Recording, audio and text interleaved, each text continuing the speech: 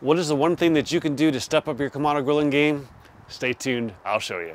What's up, barbecue fans? Welcome back to Patio. My name's Jake. You're watching Rum and Cook.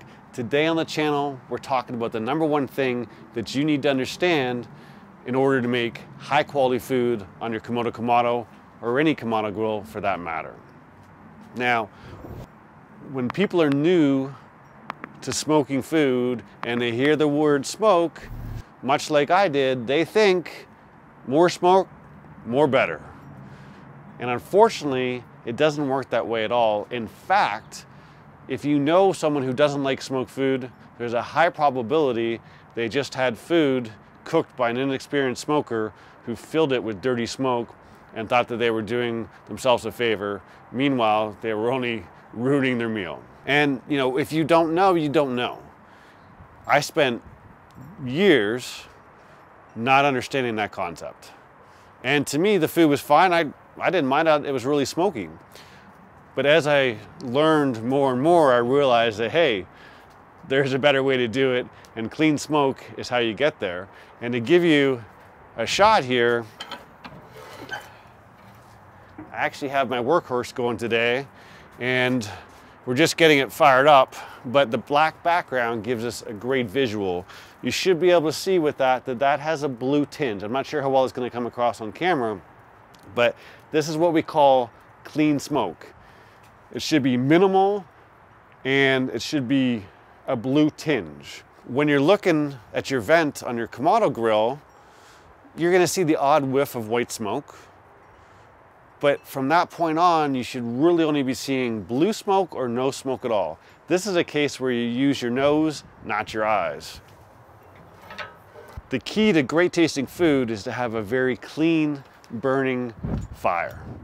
You want that wood burning clean. And you know, if you think about it, if you ever sit around the fire, or if you've ever been around a Kamado grill and that wood is not burning cleanly yet, if you look into that smoke, it's going to burn your eyes, right? That is part of the alcohol and the burning process that's coming through. It's going to burn your eyes. If it's burning your eyes, it probably doesn't taste good, right?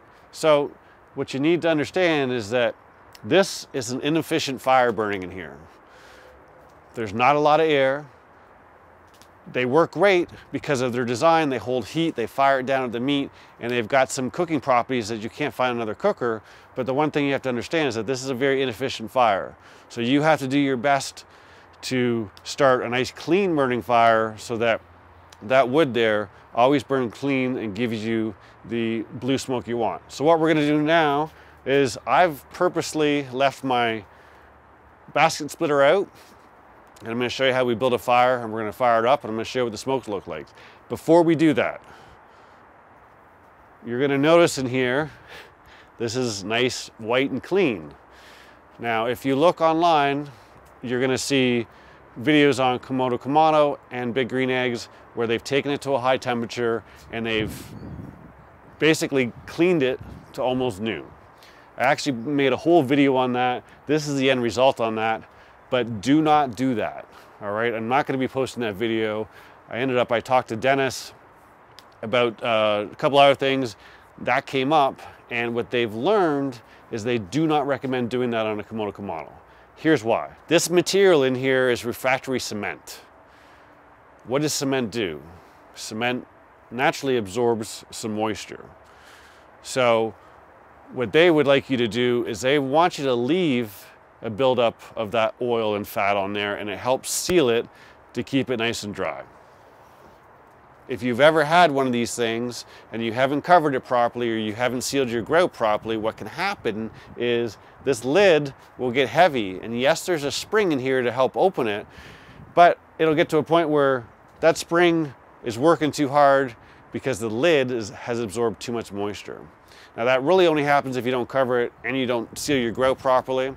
But if that ever happens to you, all you need to do is just burn it at 450, 500 for a few hours, and all that moisture will evaporate out of here. But what we want to do is on the inside, we want to keep that oil built up in there, but you don't want it to where there's a shiny surface. Right? The shininess comes from the sugars and whatnot in the sauces that you're using. Then it's time to do a little bit of a cleanup on the inside. But again, do not take it to this stage if you own a Komodo Kamado. On the other Komodo Joe and Egg, it's perfectly okay. It's a completely different material. But for the Komodo Kamado, you just don't want to do that. So ignore the white. So a side tip, start with some good lump. I remember when my dad first got a Kamado style grill, he went down to, I don't know, it was Canadian Tire or something in Canada, much like a Pep Boys here. But you know, it's an automotive place that happens to sell a whole bunch of other things, right? And bought some lump and couldn't hold the temperature. And I was like, you know, what kind of lump are you using? And he named off some brand I never heard of. I was like, well, that's your problem. You know, lump has different densities, and the more dense it is, the better it burns. You want to start with a good quality lump. I tend to use a lot of Fogo. Komodo Kamado's got their own coconut that is very, very good. It hasn't been shipping for a little while with everything going on in the world today, but it will be coming back. And Kamado Joe makes big block. It's good. So those are kind of the three that I always use, but it's important just to use a good quality lump. So let's bring in here, let's fill this up. First, we're going to talk about wood. This is cherry, okay? These are big, dense pieces. Now I'm going to build a relatively small fire. We're only going to use a quarter of the basket today. 2 pieces is enough. You don't want more than 5 or 10% wood with your lump. It does not take a lot of wood to get that smoke flavor in your meat. So don't go crazy with the wood. And what we're going to do is we're going to put these right on the bottom. Why are we putting them on the bottom? The goal here is that when our lump is burning, that wood's going to burn, but what's going to happen is it's actually going to burn, the smoke's going to come through the lump, and it's going to double burn, and it actually cleans up that smoke a little bit more, so you get an even cleaner tasting flavor. So as you can see, we've got 2 pieces of wood. Now normally when I set this up, I have my basket splitter in here. That seals off one side, but I wanted to make sure you can see everything. And a lot of times if I'm just doing a 6 or 8 hour smoke, I might only use a quarter of the basket. But just so you can see everything, we're going to set it up. So we're going to put our smoke, we're going to put our wood, which is eventually going to smoke, on the bottom.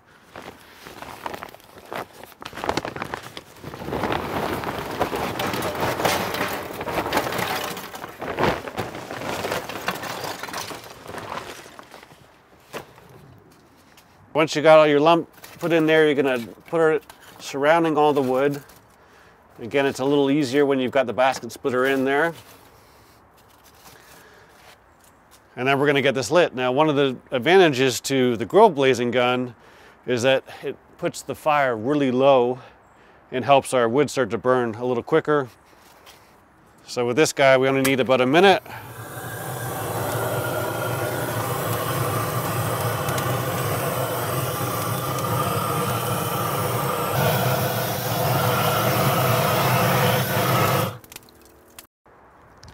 So now what we're going to do is we're going to open up our vents a little bit here, and down here we're going to go a quarter, and you can open up this little one.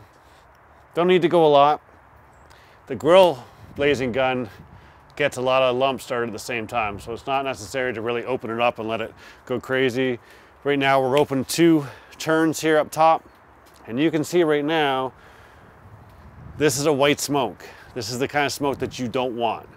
This is going to take a little while to clean up. The great thing about having the wood at the bottom of the lump is that as everything comes up to temperature, your wood comes up to temperature, and it's just going to burn that much cleaner. So what we're going to do now is we're going to wait till we get into our temperature. You might notice I don't have my thermometer here. I broke it when I took it out, so I have another one coming. But what I'm going to do is I'm going to put in a grate level thermometer when I'm ready to cook, and that'll allow me to dial it in. But typically what we're going to do is we're going to get this up to temperature, then we're going to wait for a little while, and we're going to wait until our smoke clears up. So what I'm going to do is I'm going to let this burn for a good 15 or 20 minutes, get my temperature locked in the way that I want to get it locked in, and then I'll bring you back and we'll look at the smoke and we'll wrap up. It's been 15 minutes, the rain has finally stopped, the sun showed its face for half a second, but more importantly, in my hands I'm holding a Loop Lighter X. For those of you not aware, this guy is the cordless version of the Loop Lighter. I bought this and did an unboxing on my channel last summer with it. Works great. I bought it because I really wanted to speed up my lighting of my Komodo Kamado during the week, and I really didn't want to deal with propane. I ended up breaking down and buying a grill blaze gun anyhow. It actually lights quicker than this, so I don't use this anymore. So now I have a $300 item that's sitting here collecting dust. Again, I have a second battery. What I'm gonna do, anyone who buys merch in the next month, I'm gonna randomly pick someone and I'm gonna ship this off to you. I'll send you an email and let you know and just say thanks for helping support the channel. If we look closer here, we're at 274. My target temperature is 275 today, so we're in good shape here. Thermopen, ThermoWorks, definitely the way to go. The SmokeX is great because I can have 4 different probes, especially in a Kamado grill. It's nice to have the pit level temperature as well as your meat temps. Links for that below. But as you can see, there's little to no smoke at all coming out of the dome of this.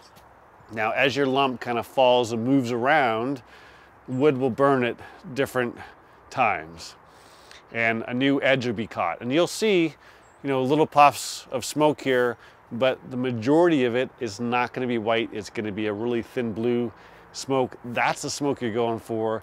That is the smoke that's going to give you the most amazing flavor on your food. And that's what we're looking for. Even if you've got someone in your household who has sworn off smoked food, get them to try it again when it's done with clean smoke. I think they might be surprised at how good it can taste when it's done properly. That wraps up my most important tip when it comes to using a Kamado style grill. If you're looking for more tips, here's a video on the 12 mistakes the Kamado grill owners make. I think there's probably a couple in there that you're making. Thanks as always for watching. If you found the video useful, please give it a thumbs up. Don't forget to subscribe. I'm doing new videos every Monday. I'll see you soon.